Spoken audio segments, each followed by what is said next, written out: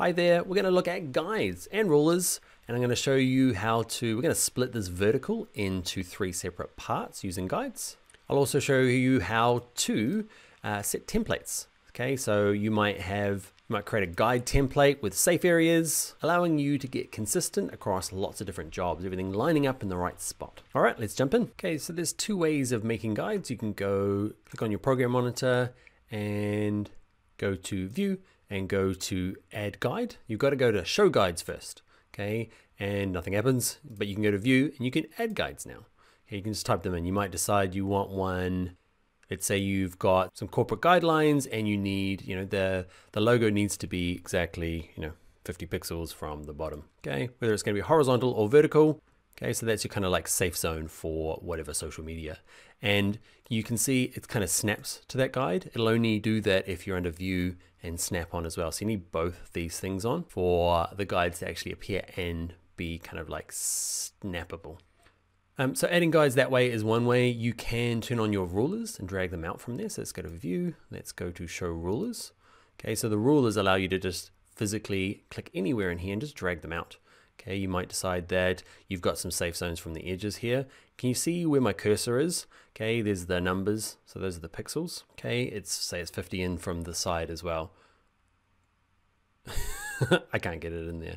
Okay, so if you have to be perfect like that, it's probably better to go to view and add guide. If you do want to drag it and get a little bit more precise, you have to be zoomed in a lot more. Okay, or in my case, I've just got my, this is just a kind of a weird format that I had. Now that I can see more, can you see I can get down to some nitty gritty? I can almost get to 50, 50-ish. That'll do. If any of this is grayed out, it's because you don't have your program monitor selected. So just click anywhere in here to make it active. You can drag ones from the top, the bottom. And once you do have it, say you've got a style that you're hitting for, a lot of repetitive work, might be how-to videos, social media videos, and you've got your guides all set up, you can save them. So you can go to view and you can go to guide templates, save guides as template.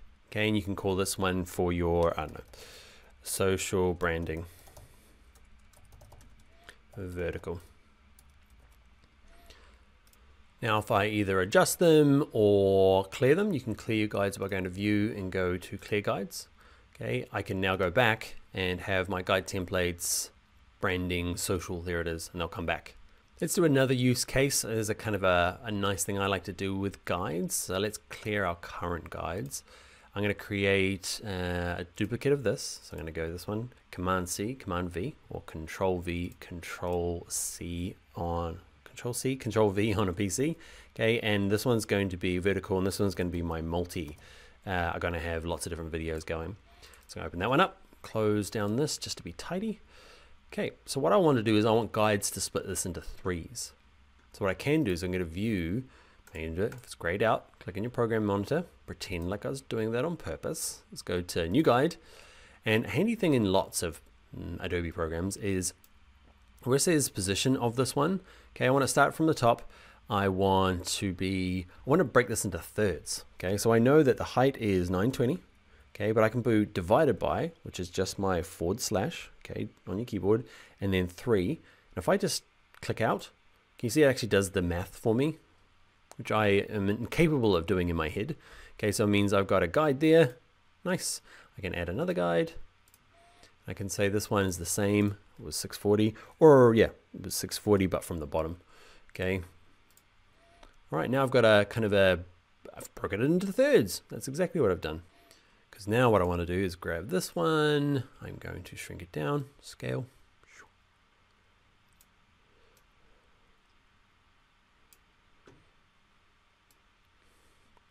Why don't I drag it on the screen, on the program monitor? Because there's everything in the top in the way and it's painful.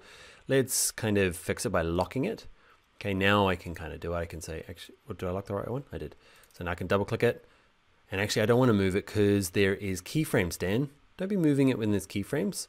Okay, you can see I had keyframes going. So it's I started moving it halfway through. So now I'm going to have some pretty crazy looking animations. So I'm going to do is clear it. Reset it. No, I'm going to turn the stopwatch off to get rid of them all. Reset it. So it's back in the middle. And now I can double click it and say, actually, you're this top part. And because I've got my snap on, view, snap, and because I've got my show guides, I'm kind of getting into the right zone. Let's add a couple more. Okay, so fitness 3 is going to go on. Where's fitness 2? Man, reset by not frame rate, by names.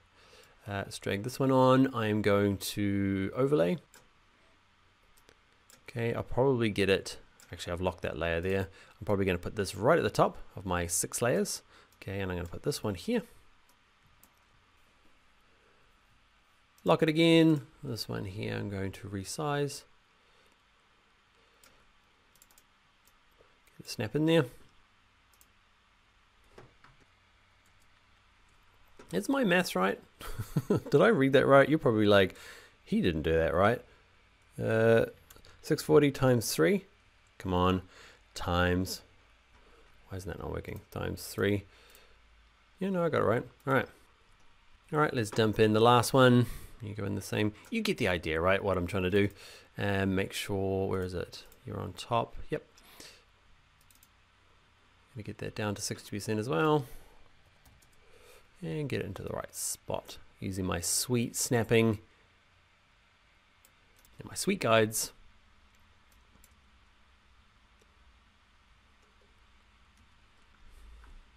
I'm going to go to view and I'm going to click in here, and then I'm going to go to view and I'm going to go to show guides. I'm going to turn that off.